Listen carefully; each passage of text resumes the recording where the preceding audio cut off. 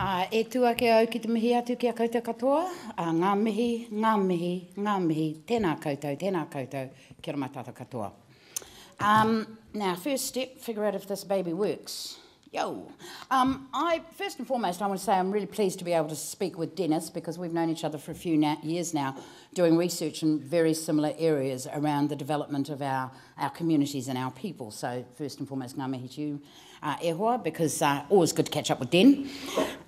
So I'm going to be talking about the title I've given to the presentation today is Emancipatory Māori Entrepreneurship, which first and foremost is a hell of a lot of syllables. But anyway, the paper has essentially come out of some research I've been doing in recent years towards my PhD.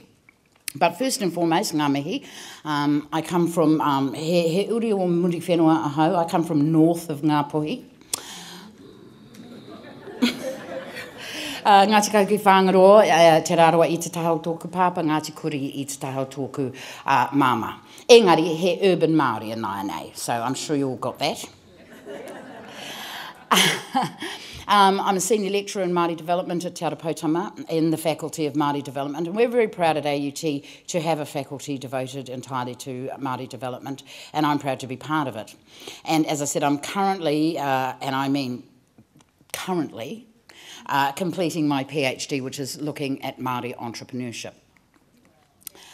So the essential kaupapa of what I want to do today is to present a very brief overview of my PhD, which is a study of a sample of Māori entrepreneurs who own screen production companies. And I've picked this group of people because there are only about 20 or 30 of them at any given time who own Māori independent production companies that produce a significant, i.e. more than $1 million worth of work in a calendar year for film and television. And so that makes them very interesting. And I know the focus of the conference here is around social enterprise, but I argue throughout all of my work that a Māori entrepreneur, not an entrepreneur who happens to be Māori, but a Māori entrepreneur is a social entrepreneur because their enterprise delivers more than just economic benefits to individuals, but also to their whānau, whānui, their community of interest.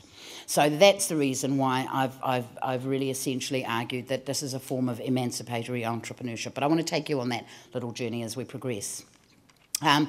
The study analyses the reasons why they started their companies, and also it explores the links between who they are as individuals, the way their careers have evolved, and how and why they've gone into what is essentially a very fraught area, as all of you who have started a business know, particularly in a small economy like ours, what has encouraged them to take the bull by the horns, as it were, and set themselves up as a production company. So that was basically the research that I've been engaged in for the last 3 years. And as any good researcher, there is a body of literature, a body of research that has helped shape and inform my thinking. And I want to share a little bit of that with you because it's helped me to understand this topic, and I think it's useful to reflect on what other people have found out around this area. So there's this fabulous woman, I don't know how many of you know Carla Hokamo, who did her PhD in 2007 about Māori identity. And one of the things that she found, which I think is particularly useful to my research, is that she looked at the role of positive ethnic identity as a means of affirming social worth and the impact that knowledge, or one's knowledge of one's cultural identity, has on well-being, self-esteem and self-efficacy. And I don't know how many of you come from ethnic minorities, but I'm sure that those of you who do will understand how difficult it is, and it's not just ethnic minorities or any minority group really, how difficult it is to maintain your sense of self-worth in a society that's dominated by another set of cultural values and assumptions. So often, self-esteem and self-efficacy are the first victims of minority status. And so what she did was look at Māori identity in that context, and I think has made a wonderful contribution to the body of New Zealand literature as well as my own research. I've also been looking at the careers because I think careers it tends to be a quite Eurocentric notion. I mean, I'm barking at 60 and I only found out I had a career 5 years ago. I've always espoused the theory that if you hang around a university long enough, they will give you a job. And I've been loitering with intent for 25 years now, so, you know, I am actually what's known as a tertiary tart. I've gone from Auckland University to AUT, back to Auckland University, out to Unitec, and now I'm back at AUT. I'll go anywhere they give me a car park, quite frankly. So it was quite refreshing to find out that I actually had a career. But one of the things that I've found interesting about the careers literature is that actually informs the wonderful trajectory that, as we look back on it, we reflect and call our work life. And Arthur et al., career theorists, have looked at careers as the way that all workers use their accumulated resources to enact their careers upon the surrounding environment. And I think this is particularly important for Māori screen industry, which is the field that I've been studying, because 20 years ago, there was no such thing as a Māori screen industry. You know, 30 years ago, if you were lucky, you got to see a Māori face. Well, if you were Māori, you thought you were lucky. Maybe if you weren't Māori, you didn't think you were lucky. But if you were Māori, you would kind of jump up and down with joy because you saw a Māori face on television that wasn't in a headlock being dragged off to the cells. Although only 4 years ago the CEO of TVNZ said Police 10/7 was Māori television because there were so many Māori on it. I'd like to think we've come some way since then. So what has happened over the last 20 years of Māori participation in the creative screen sector in this country is that individual Māori have enacted their careers. They have literally created careers which did not exist 20 years ago, and therefore those enacted careers have also enacted the environment itself. We now have something that is called the Māori screen industry, where only 10 years ago we did not have a Māori screen industry. So individuals have enacted careers and enacted an industry, and that industry is delivering far more than just individual wealth to individual Māori. It is revitalising language, culture, telling stories in an authentic way. So it's contributing in all sorts of ways to New Zealand society. I talked earlier about self-efficacy, and that's something that I've learned a lot more about in the last 5 years that I've been involved in this research than I did 5 years ago. I wasn't even quite sure what self-efficacy was 5 years ago. Now I can talk about it at length. I won't today, it'll bore you. However, interesting piece of research that found there's a positive correlation between self-efficacy and the decision to start a business. Now, this is not rocket science. It took till 2001 for somebody to prove this theoretically, that when you feel good about yourself, you're going to go and start a business. Yo. However, very useful for my research purposes. And coming out of some of the other literature I've been looking at is some more recent work on Indigenous entrepreneurship. And I refer here to a study done by Pareto et al., a group of Indigenous entrepreneurs who found that, and this is where we're kind of zeroing in on what I'm really interested in, that the second wave of Indigenous development after direct economic assistance from outside, the second wave. So the first wave is getting us up out of the slush pond with handouts and charity and all that stuff that makes you feel really good when you're able to give it, but just makes us feel like shit. The second wave, after that, lies in Indigenous efforts to rebuild our nations and improve our lot through entrepreneurial enterprise, which is kind of just getting to the point where my research started. I'd also done some work on Indigenous entrepreneurship a few years back and wrote a paper where I started trying to look at what Indigenous or what Māori entrepreneurship looks like, and the title I've tentatively given it is Kaupapa Māori Entrepreneurship. And for me, because we have as a people a long history of entrepreneurial endeavour, you know, if you came here in 1828 and you wanted to start a business, you would have to learn to speak Māori. But you could engage as many businesses, you know, like the Bank of New Zealand and New Zealand Insurance did really well coming out here in 1843 by having to be part of our community. So that was diminished over time, and we're now at a point where we are rebuilding that entrepreneurial capacity. And I wanted to look at what does it look like, you know, how do you define it? And so for me, based on the research I did earlier in this last 10 years, I looked at how Māori entrepreneurs, and again I'm making the distinction between Māori entrepreneurs and an entrepreneur who happens to be Māori. That is it's a fine line, but I think the more we do research in this field, we do see there is a distinction. And so a kaupapa Māori entrepreneur is one who has a sense of commitment to their community, and their community might be whānau, hapu, iwi, or in the case of us urban Māori, taurehere, it may be to as Waipareira Trust who work out here for the community, geographical community. But that commitment is to community, and that entrepreneurship and innovation are underpinned by that sense of being for, with, and by Māori. And as we build that capacity, we know that we're not saying that that is exclusively with Māori, because there are a number of non-Māori partners who have walked alongside our community development that are important to us and our communities. But the underlying philosophy, ontology, is that what we are doing is for, with, and by Māori. And the final piece of work I want to refer to is very recent, last year. O'Neill and Ukbazaran, I hope I'm saying it right, did some really interesting work on entrepreneurship, sustainable entrepreneurship, green entrepreneurs.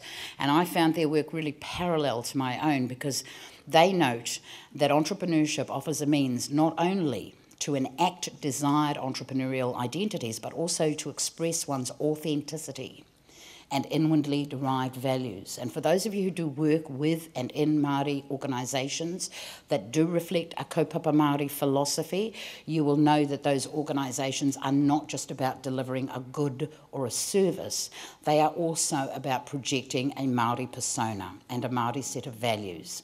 Tikanga Māori, kaupapa Māori. So that's sort of the body of literature that's helped shape my thinking as I went into doing this research. So looking at, and I'm not going to go bore you with the methodological framework too much, what I'm trying to share here is some of the comments that came to me from the 10 Māori producers that I spoke to as part of my PhD. And what I found is that the things that they said tended to fit into those categories, because those were questions I asked, about their identity and their belief in themselves and their desire to start businesses. So I'd like to share with you some of the key quotes that they shared with me. One producer said, "The whole thing of storytelling and genealogy was actually instilled in me as a baby. And intergenerational knowledge transfer is fundamental to keeping a culture vital and alive. So in our communities that are broken, in our communities that do not have elders to pass on that knowledge, you find a new generation that does not have that strong sense of who they are and where they come from, their place and the stories that hold together their communities." Another said, "I'm a second-generation urban-born Māori baby of that generation that came to the city for better jobs, as did my family. I arrived here in 1960 to Portage Road in New Lynn, where Dad worked at the tanneries and Mum worked at the potteries. And, you know, my life story was supposed to be, like all my sisters, that I'd be up the duff at 17 and marry somebody from the factory like my mum did. Didn't quite turn out that way. Hey aha, as we say in the Māori world. But certainly my family, like this woman's, came to the city looking for a new and better life. What Michael King actually in his book called the fantasy contagion. It was a fantasy because it wasn't real in many respects, and it was a contagion in that it went through all of our communities like wildfire. I was born in Ahipara, in the far north, and basically between 1955 and 1965, Ahipara emptied out and all went to either Te Aratu or Henderson or New Lynn or Otara or Otahuhu. And so we now have grandchildren who are Aucklanders by birth and Northerners by soul. And so here we have a mix of those who were raised, so they don't all have the same backgrounds, this little group of people that I spoke to.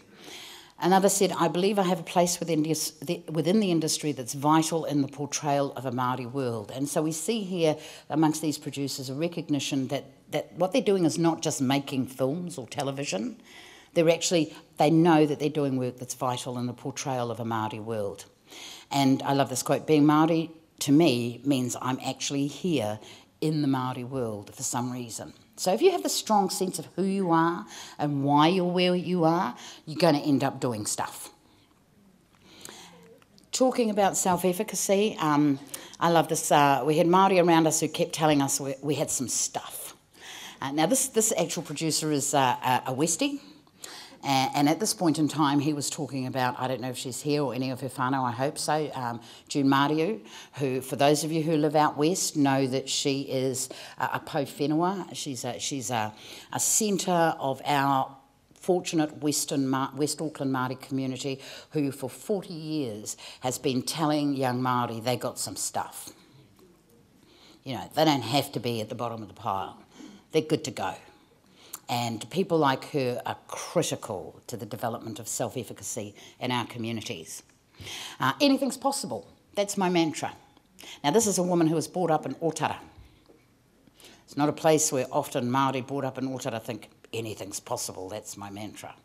But she was, again, surrounded by people that made her believe that anything is possible. And that's reflected in the organisation she's created. And hold on, we should rejoice in our bloody talents, I don't know how many of you know about Māori humility, humare, you know, being quiet and dignified while the elephants trample all over us on the road to the horizon. Well, this fella's saying, actually, stop. We should actually be rejoicing in what we're good at. We don't have to apologise when we actually find out we're as good as something as the people around us. And this is, I think, kind of poetic, because he's a poetic producer, this one. When you look at the anatomy of the journey, it was all leading to that path. Happy coincidences, right time, right place, but not afraid to seize the opportunity. Not afraid to seize the opportunity. Critical stuff, that, because often we are raised to fear seizing opportunity, particularly in minority communities. And then there was that whole notion of self-determination. And at what point did these people who worked in the industry say, nah, I'm going to start my own business? When they started thinking like this, it's best that we make the program and sell it to them rather than them being the big machinery dictating to us. We as Māori people need to have control of our own destiny. It was really a very painful experience within mainstream television. You have to compromise all the time. And I realised, actually, you have no power over your stories unless you own them. So this combination of variables is what underpinned these people who went out and took or capitalised on their sense of identity, were underpinned by a sense of self-belief, had a desire for control. And I've put Māori language here to describe these themes. But what I'm saying today is that the outcome is what I call emancipatory entrepreneurship. That is business that delivers emancipation, self-determination and self-control. And so, because I like models and I've just learned how to do animation and PowerPoint, I thought I'd zap you with that. What I'm arguing is that your sense of identity and your sense of self-belief and your desire for control will result in a form of emancipatory entrepreneurship, which I've labelled Wairua Oaha, which directly translated means creative spirit. So I'm trying to incorporate creative spirit with entrepreneurial intent in my research. What does that mean in terms of implications? And there are implications for us as community organisations and as communities. How do we enhance Māori identity through revitalisation of language, culture and society? That is a struggle that Māori have been part of for the last 40 years, and we've made some progress. The latest report suggesting a ministry of the reo, because our language is the heart of our culture. I am standing here speaking to you in English. If my great-great-great-grandfather, who was a Catholic because of Pompalia and was desperately advocating for us to sign a treaty with the French, I'd be standing here speaking to you in French. I'd probably be prettier. We'd all be drinking better coffee. We might be a nuclear dump, but I'd still be here. The fact that we signed the treaty with the English means I'm standing here speaking in English and you're here. So we all own the treaty because it's the reason why we're all here. Nurturing self-efficacy, building self-confidence, risk-taking and opportunity development. When you're Māori and you make a mistake, it's really hard. It's really hard. I said a couple of months ago when I was being interviewed on Māori television, when the guy who had just ripped off $16 million from Otago got, a slap on the back with a wet bus ticket. Based on that kind of justice, then Donna Aotearoa for $30,000 should have gone to jail for 30 seconds. Anyway, let's move on. I didn't think what she did was right. I just asked for parity in our justice system. And how do we enable and empower Māori to engage in activities that deliver self-determination? Now, self-determination for me is not just tino rangatiratanga, which is often equated with political sovereignty. It's also about economic sovereignty. And economic sovereignty is how we really gain sustainable and enduring self-determination so that we can walk together into the sunset as true partners. So that's me. Kia ora.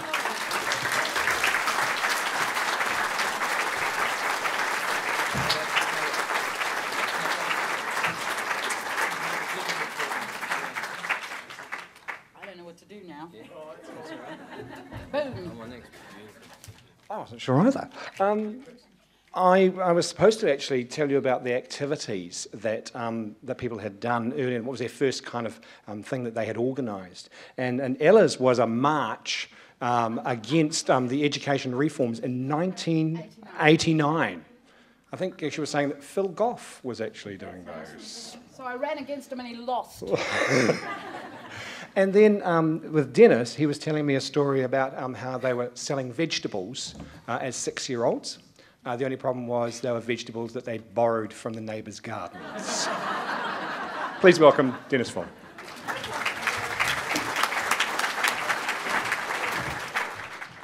Kia ora. I come from a long line of entrepreneurs. We saw the non-Indigenous kids, the white kids up the street, having a lemonade stand, and we thought we'd copy it. Anyway, we ended up in jail, so not to worry, the first of many times, no doubt. In my language, Nagaya Wugi, Nagaya Wenga Marigal, Gumada Bienga, Gumada Warangra, Maramorong Tianaganaga, Maramorong Bayalia, Māori Guri Pemel. I acknowledge the spirits of this land and ask permission to walk and talk here, and acknowledge the sovereignty of this land. I'm getting feedback.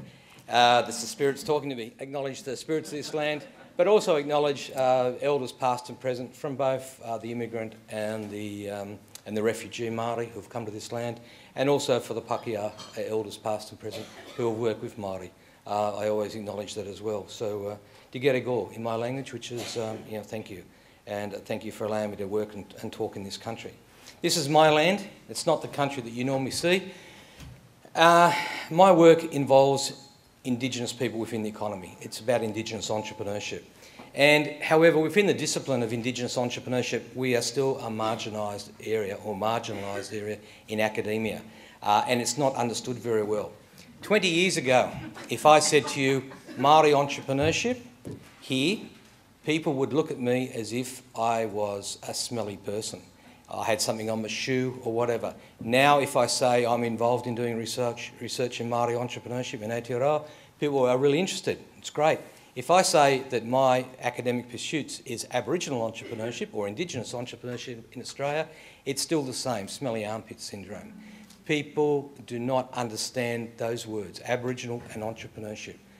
New Zealand is starting to be educated. You do accept the two words, but there's something wrong in the English language. However, if I say that I'm involved in qualitative research and economic development of Indigenous people in small business, looking at microeconomic reform that allows Aboriginal people to break the welfare cycle and attain self-determination through economic independence, if I'm talking to a politician, a layperson, or anything, they say, this is great, that's really interesting, wow. But the word Indigenous and entrepreneurship, or Aboriginal and entrepreneurship, still, even now, in 2011, in Australia, people cannot accept it. However, if I say Māori, it is acceptable. Why? That's the difference in our two countries. 20 years of research, we've gone from being fledgling businesses to Indigenous emancipation through enterprise. And like Ella, I firmly believe that an Indigenous entrepreneur is also involved in social entrepreneurship. The reason being that if you are Aboriginal or you are Māori and you are a successful person, you have a direct impact in a domino pattern on between 15 and 25 other people, sometimes more. And that's where it's really exciting. Indigenous entrepreneurship is fantastic. It also is self-determination, because if you are financially independent, you have self-determination. Without financial independence, you have nothing. Now, this is a paper that was produced just recently by a guy called Robert Foley, and it was submitted to the US Senate Committee on Small Business. And he claims the Great Recession ended in December 2009. He obviously is not a mother with 3 or 4 children in the western suburbs of Auckland or the western suburbs of Sydney, Melbourne or Brisbane. However, he does say some interesting things. Small businesses continue to be hit hard by the sluggish economy. We know that's correct. Bankruptcy rates are up in America. Bankruptcy rates are up in Australia. Contributing to the high rate of business closing, there is the lingering tight credit conditions for small business. For Māori and for Aboriginal business, this is killing us, this tightening up of credit. It is just impossible because it is linked to home equity. And we are all the same, all minority people, we are the same. Our home equity is very, very small, if we have it at all. There's a large body of research that shows that there's limited access to capital hinders formation and growth of minority-owned businesses. Where Māori are different, you have a wonderful social capital and social networking system that allows you to overcome these problems. Aboriginal Australia, we do not. There's substantially lower levels of financial capital invested in the businesses. We know that, which contributes to our failures, and we have fewer employees and much, much lower profitable levels in Indigenous businesses. So for Foley, in his Closing the Gap submission to the US Senate, he was correct in a lot of things, and it is applicable to our countries. Now, what I'm going to talk about, the Emancipation, is 20 years of qualitative research where I've done about 660 formal interviews with Aboriginal entrepreneurs and about 60 formal interviews with Māori and probably about another 60 informal interviews with Māori.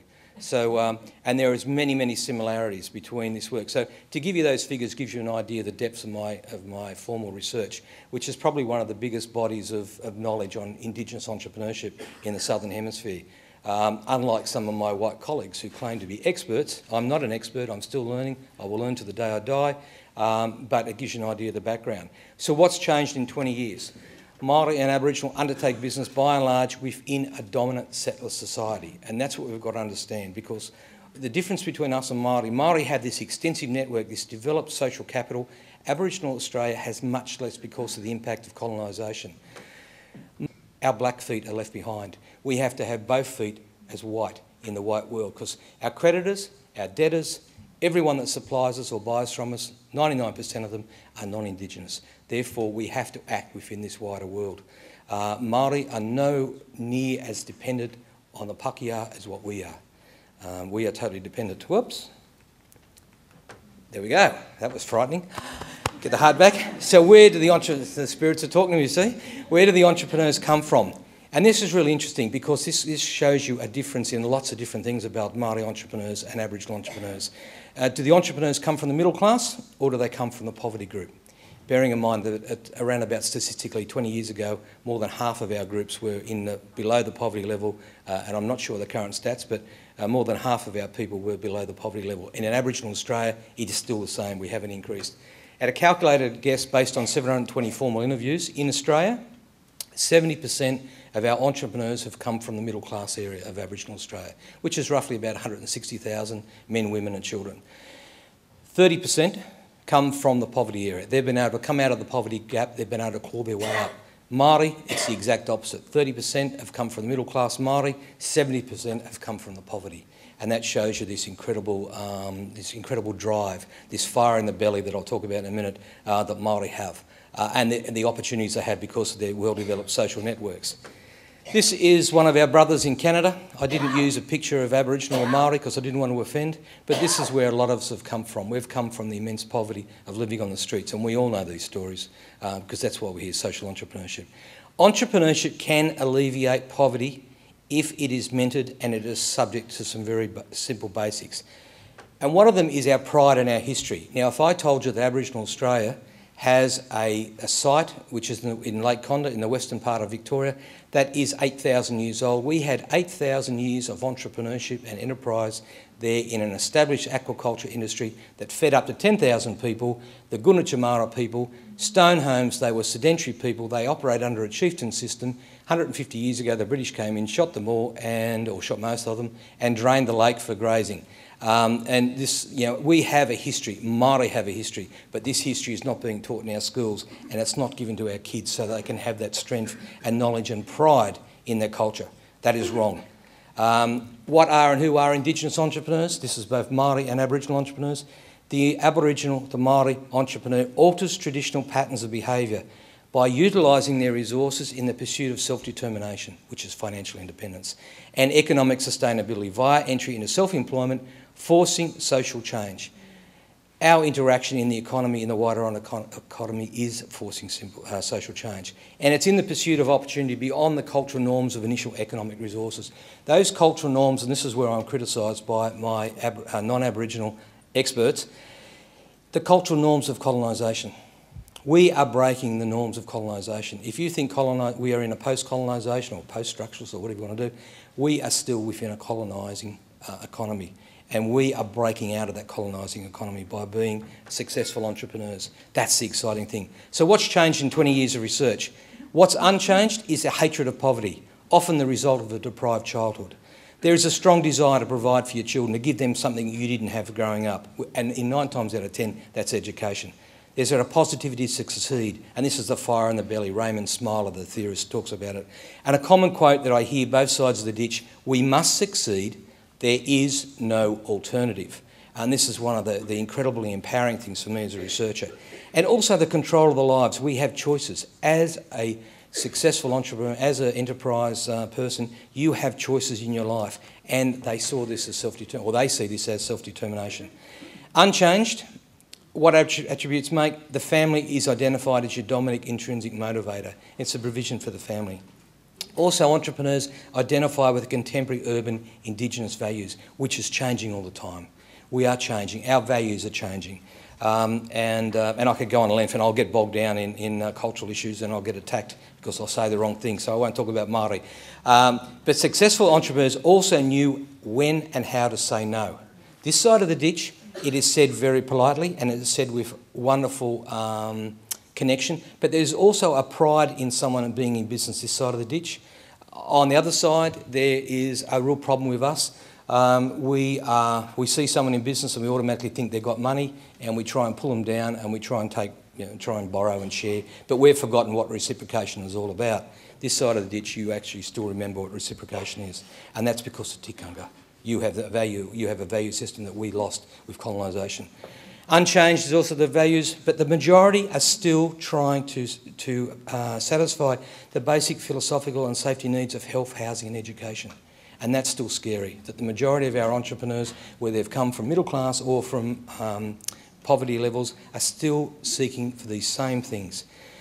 Unchanged is also the alignment with the dominant culture, which I mentioned at the start. Education in Australia, roughly around about 70%, 76% of our entrepreneurs actually have formal education or a high degree of TAFE qualifications and 10 to 20 years of experience. This side of the ditch, it's slightly lower. It's around about 60-odd%, in the high 50s, 60%, and that's more to do with the networking skills that are available here, which we don't have. Education does not give you the tools to be successful in business, but what it does do is give you some life skills and give you skills for communication, and that's what's really important.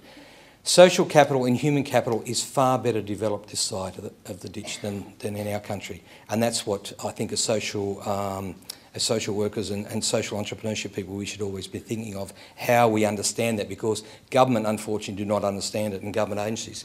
Also unchanged is the incredible networking skills that we find in Aotearoa, and the reinvestment of funds in a business for capital growth, and the human capital, which is the development of the children. What has changed dramatically over the last 20 years as well is start-up capital. 20 years ago, the average start-up business here was around about $5,000.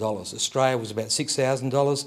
10 years ago, it jumped to $12,000, and now we're looking at between $20,000 and $200,000 for start-up capital. For the average person who's come from a poverty level, that's impossible. Where do you get it? Oops, gone too far. Where do you get it? You borrow it. 20 years ago, $2,000 in savings, $2,000 borrowed from mum or dad or uncle, and $2,000 in the old bank card. Nowadays, 2 Visa accounts, that's $10,000, and $10,000 from maybe a little bit from your savings or a bit from borrowings. But we are now borrowing more and more. So if you've got a start-up capital of $200,000, I guarantee you probably $195,000 is probably borrowed. And that limits the success of your business because you're paying out all that interest. So be aware of that as well. And it's changing, but the demands for our start-up capitals change. What's unchanged is also the fact that we're married. 70% of us in Australia are married entrepreneurs, 55% of those to non-Indigenous spouses. And I don't suggest you run out and marry a non-Indigenous spouse, but what it brings, and it's really scary, it brings to your business external capital, business finance, family capital and commercial human capital in skills and how to run a business. But basically from your start-up, from the time you thought about the business to the time your business is successful, if it's all Indigenous, that timeline is very long until you get to success. If you've got a non-Indigenous spouse, the timeline is much closer. It's much shorter. And that's what's interesting. And that's a real negative approach to our communities and the attitudes of our banks. And it highlights the disparity in social and business skills from the Indigenous to the non-Indigenous. And it also highlights the inflexible in bank lending criterion. In Australia, our bank lending is based on capital, creditworthiness, capacity to repay, character and credit history, as it is here. It's the misunderstanding of minorities that doesn't allow for any flexibility in the 5 Cs. Also, with a non-Indigenous spouse, there is a phenomena that there is a knowledge of exit strategies. The majority of Māori and Aboriginal businesses, when you go in a business, you go in a business.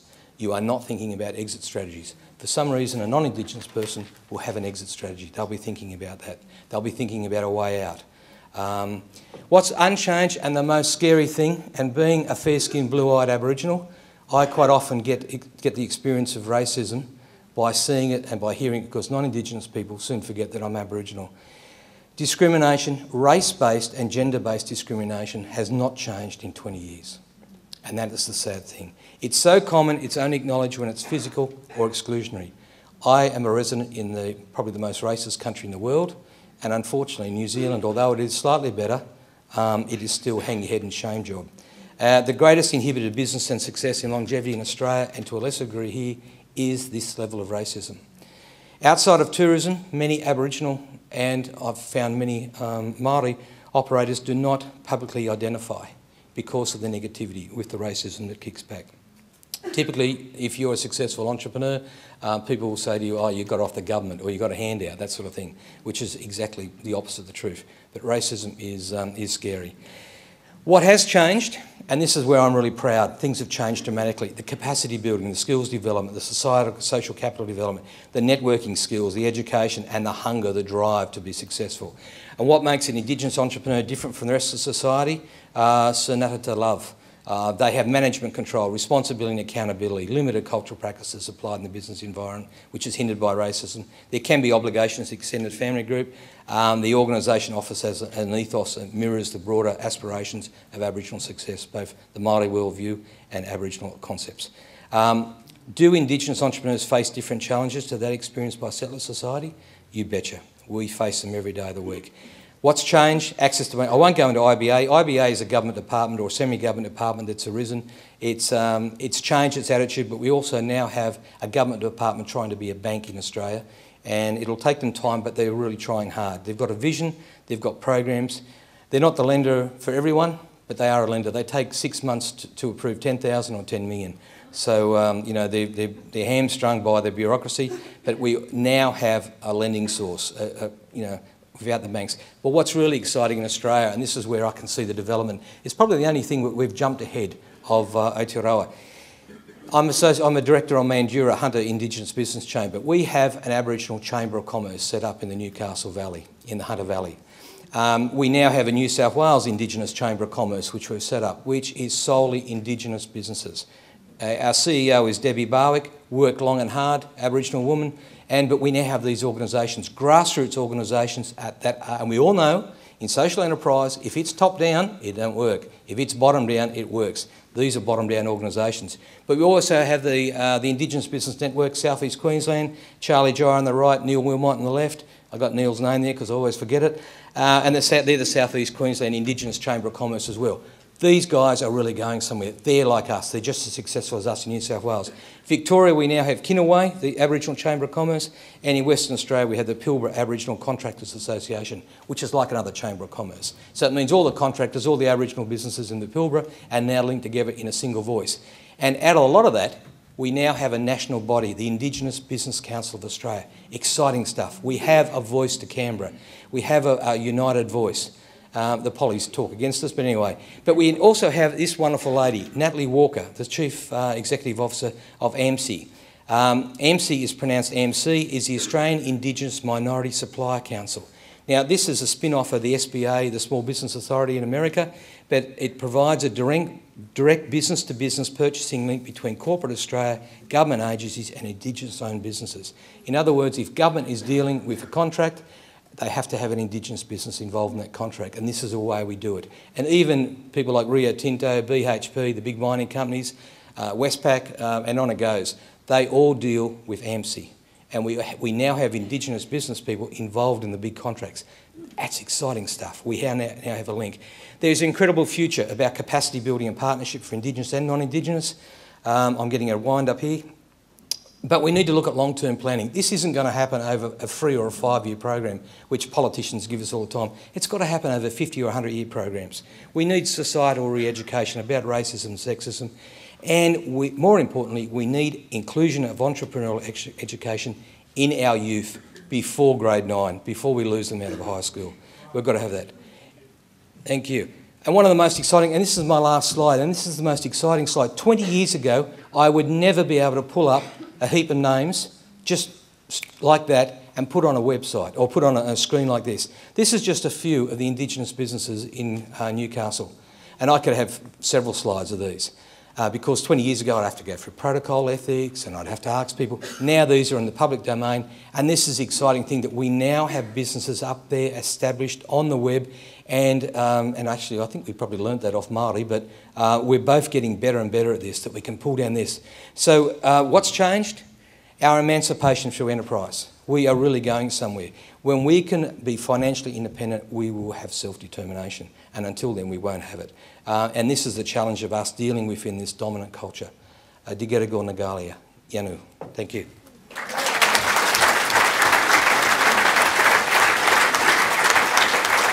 Thank you very much. Thank you very much. Okay, we have actually the space for a couple of questions, maybe 3 or 4 questions, and I'm having to run the entire length of the building. So if you have a question for both or either of our panellists, please give us a yell. Yo, over here. Peter. Is this on? I just wanted to say at this point, because we have been talking about the role of government, I'd just like to mihi to you, Tau, for being here as one of our Māori MPs out west. And, Materia, kia ora, thank you, because it is the representation of government, whether you're in or out of power, at events like this. So I'm sorry if there are any other MPs here that I've missed, but yeah, mihi kia korua for taking the time to be here. Thank you. Sorry. Kia ora tātou katoa, and thank you for a really, really inspiring presentation. Talofa lava. I'm very interested in the fact that in the OECD, Māori are the 3rd most enterprising people, and particularly, in particular, Māori women. I'd like you to say some more about that, Ella. Well, actually, interesting you should ask that, because that statistic was derived from a piece of research which I was very fortunate to be involved with, the Global Entrepreneurship Monitor. Now, the last time that research was done in this country, and I'd like you to listen to this, Tau and Materia, was because it requires government funding to conduct that. Now, for some reason, somebody in Wellington has decided that the Global Entrepreneurship Monitor is not going to be the preferred research strategy for exploring and measuring entrepreneurship in each country. There is, in fact, an OECD project which New Zealand ascribes to, which apparently we've been paying money into since 2005. I've never seen any research from them. I've never heard of them talking to any Māori, which at least the GEM research did. I don't know if that data is still robust, because nobody in government has allowed or funded that research to be done again. So if anybody is out there that has any sway,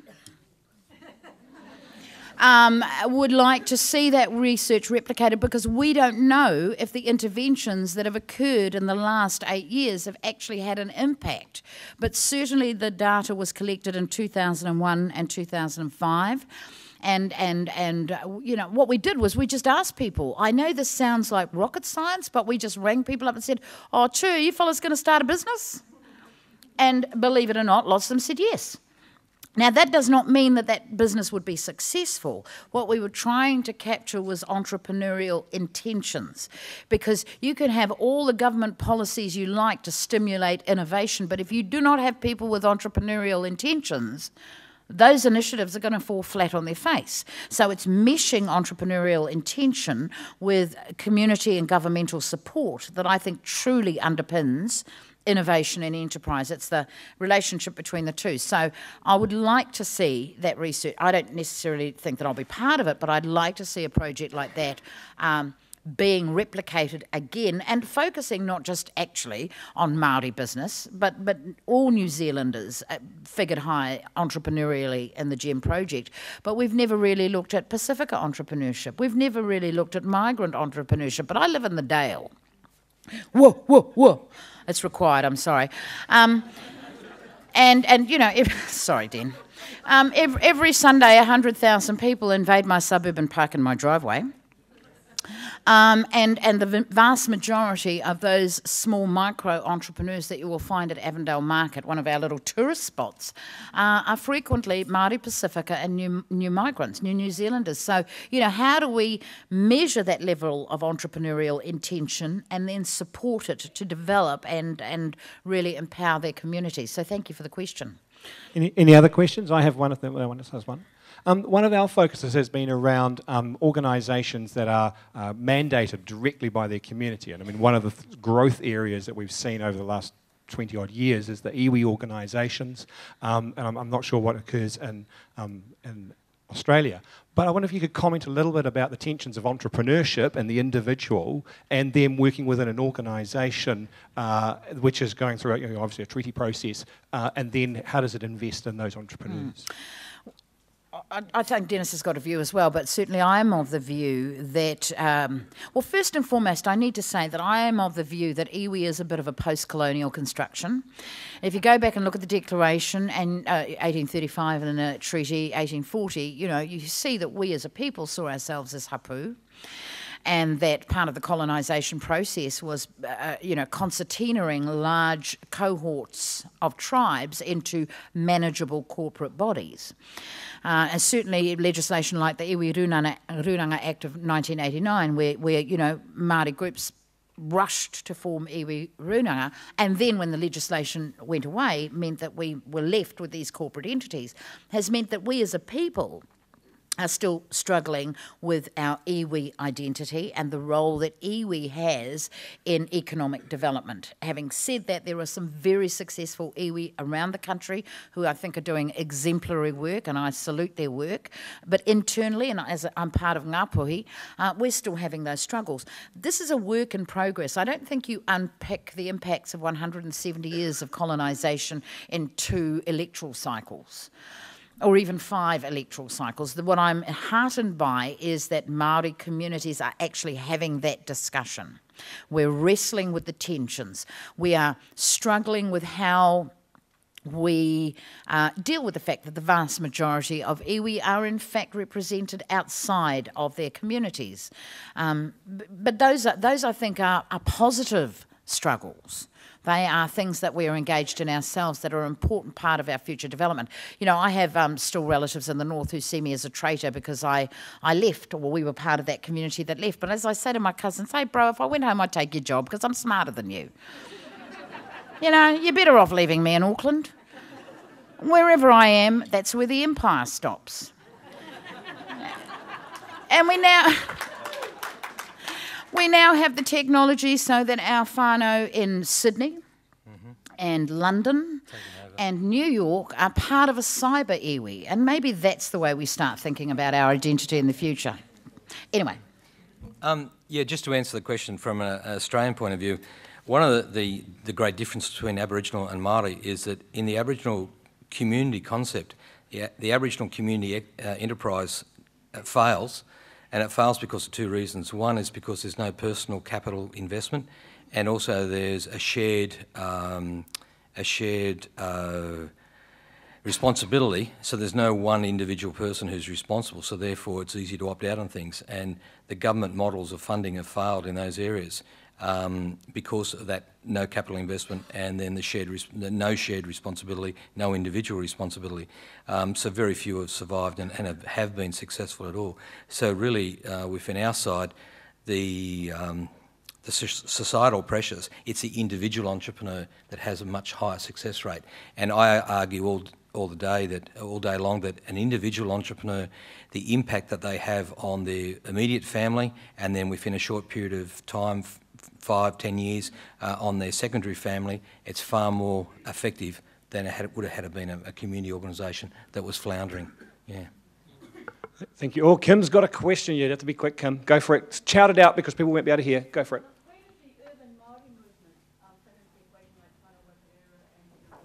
So the question was around the urban Māori movement? Yep. Like I said, iwi are still evolving the role of iwi in economic development, and the reality, I'll just use Ngāpuhi, we have over 120,000 people at the last census who said they were Ngāpuhi, but the reality is the majority of Ngāpuhi live in Auckland. So there's a tribe that is wrestling with how it maintains its relationships with the Taura Here, but also allows those urban groups to form new identities. And I don't know how many of you have lived in Auckland for a long time, but the reality is Auckland is not a city. It's a group of villages. And if you're Tat North, you're Tat North.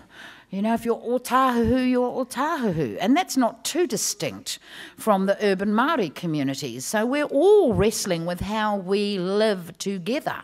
But certainly organisations like Waipareira, I think as one of the early precursors to Māori urban development, have played a pivotal role in the evolution of our recognition that there is an important place for NGOs like Waipareira, not just to deliver social services, but also to raise the identity of the place. I mean, West Auckland has had an identity that's transcended 3 restructurings of city councils because of organisations like Waipareira. So I think they play a pivotal social as well as economic role. But it is, I believe, still evolving. I don't know that that answers your question terribly well, but I don't know the answer, Al.